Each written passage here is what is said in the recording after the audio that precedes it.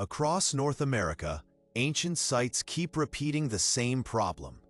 The dates say simple societies. The measurements say something else. Take the Bighorn medicine wheel. Its stone spokes align with the sunrise and sunset at the summer solstice, and with specific stars rising on the horizon. The tolerances are tight. Small errors would miss the targets entirely. Now look at Serpent Mound. The head aligns with the summer solstice sunset. The coils track lunar cycles. The earthwork stretches over 400 meters, shaped with curves that only make sense when viewed as a whole. Then there is Cahokia.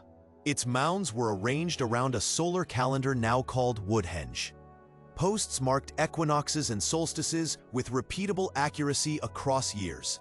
These sites are separated by distance, culture, and time, but they solve the same problem the same way. Large-scale construction tied to celestial cycles, with error margins that leave little room for guesswork. The timeline says these societies lacked writing, advanced instruments, and formal mathematics. But the alignments work, and precision does not happen by accident. The question is not whether these sites are real. The question is whether our expectations of ancient North America are too small to explain them.